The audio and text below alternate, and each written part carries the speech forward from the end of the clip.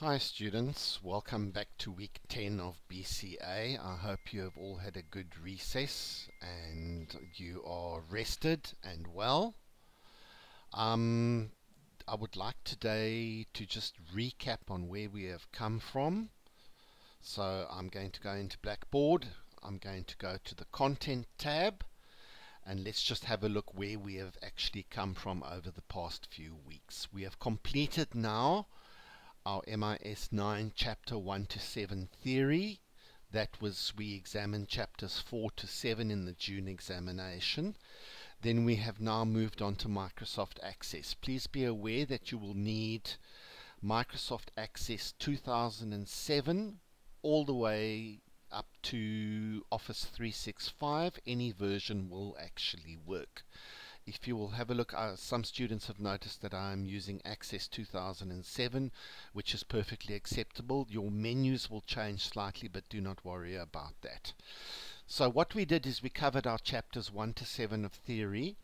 Then we moved into our practical of creating our Access tables, which we went through all of those activities. I did the one activity with you guys, and then the rest you did on your own. Basically no problem there.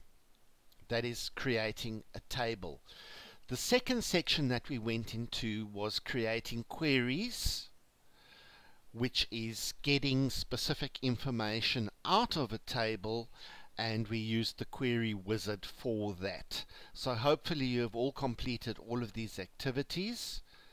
You would need to have completed them in order to move on. What we are looking at today is Access, imports and exports. Now I'm sure you're all familiar with business and importing and exporting, and the concept is very straightforward. What we are looking at is two programs.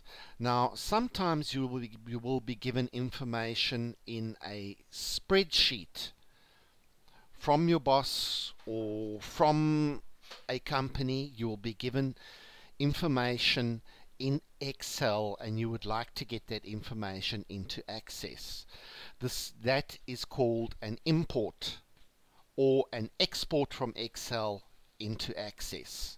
We can go in the other direction and we can export from Access to Excel. So if we have a look at today's example that I am using, I have a database called goals. Let's just open that quick. Inside this database is a table called goals, and I would want to get this table from Microsoft Access into Microsoft Excel. And I'm going to show you guys how to do that. The other alternative is, let me close my database here, is to open Excel to get some information from Access. I have two spreadsheets, Excel spreadsheets here. If you notice, this one is blank, and when we have completed the activity you will see something that looks like this. Let me just open the other one quickly. This information has been imported from Microsoft Access and it shows up as a table. So we have a table in Access and we have a spreadsheet, and we can import and export data via both of them. Let's take a look at the first one. I have a blank Excel spreadsheet and I said Excel from Access. So the first thing I'm going to do is I want to get my goals table that's sitting here in Access, it's completed already, into Excel.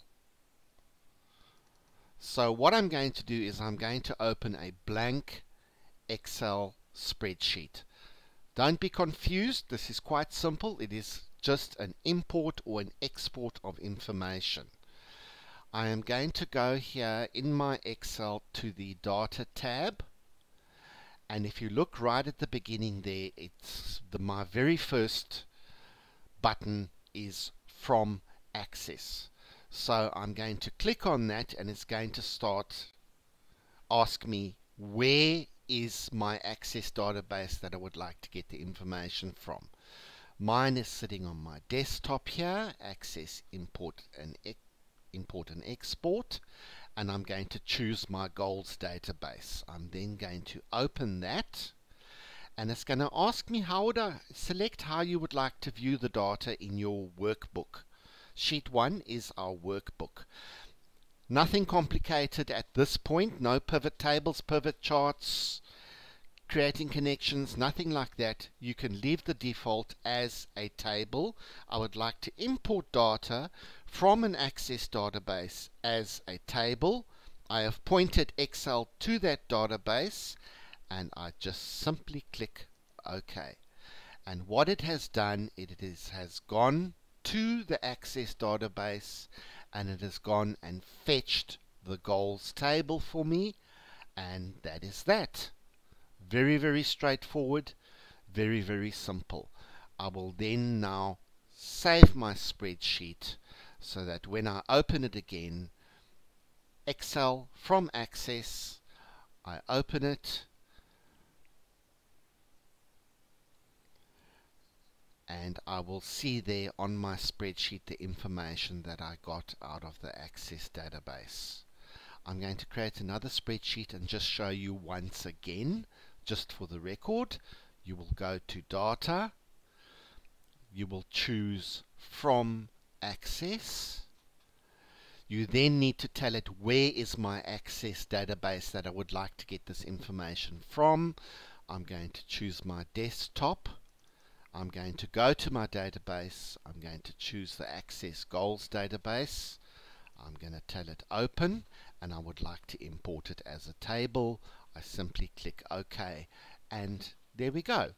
I have now exported or imported data from Microsoft Access that was sitting in a table.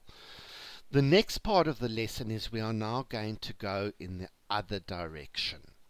I would like to import from, I'm going to open Access, and I'm going to get my information in the other direction from Excel. So I'm going to enable my content, and I do have the goals table in here. What I'm going to do is I'm going to close it, and I'm going to delete that table. So if you actually have a look here, I have an empty database.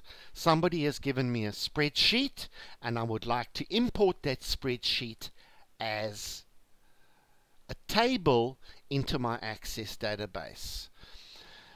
To do this, we choose here External Data. You have a look at your keys. It will say From Excel. Now it's asking me where is the Excel spreadsheet. I'm going to browse for my Excel spreadsheet. I'm going to go to my desktop, Access Excel Import and Export, and I'm going to go Access from Excel. Inside there is already the information. I'm going to choose Open, and it will ask me a few questions here.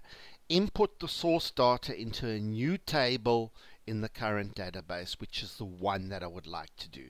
At this point, we don't use linking any data sources or anything. I've simply pointed it to my spreadsheet and said import the data into a new table in the database. I'm going to tell it OK, and it's gone into the spreadsheet and it's found this. It's shown my worksheets. There is the goals worksheet. There is the information. I choose Next, and if you have a look at the top here, the first row does contain the column headings, which will actually become my fields. I continue with the wizard. I click Next. I don't need to do anything there. I can simply click Finish. You do not need to save the import steps. Please remember that. I'll repeat that. You do not need to save the import steps. You just click on Close, and suddenly there appears my table that I actually extracted from Excel. If I open the goals table, there we go. I have now imported it. So please remember, this is very straightforward. It's importing and exporting between Access and Excel that you need to practice. You will need an Access database and you will need an Excel spreadsheet with the relevant information in it. So the Access database had the goals table in that I exported to Excel, and my Excel spreadsheet had the goals table in that I imported into Access. That is effectively imports and exports. Please do go and have a look at Blackboard. Go to Content, go to Access and Excel Imports and Exports Practical, and you will have a look here. We have a weekly program. We have activity 5.1, 5.2 and 5.3 where we are doing the various imports and exports. Please note, students, you will need to open the Access table questions, and in this instance you will need to create your own Access database from the Access questions and instructions. So you would create a blank database, you would set up all of your fields, you would do your data capturing and capture the information. You would then open an Excel spreadsheet and import that data into the Excel spreadsheet, and it would look as such. If I close that activity and I go here, Access table imported to Excel, we have here instructions. Please down the questions and instructions. I see there are none there. We will fix that for you today, and we will import the Access table into MS Excel and the MS Excel table into Access. So what we would like to do before Wednesday is to move through activity 5.1, 5.2 and 5.3. That is the effective content for today's lesson. Please attempt it and feel free to ask questions on the WhatsApp groups. Thank you very much, everybody. I hope this video was of some help to you.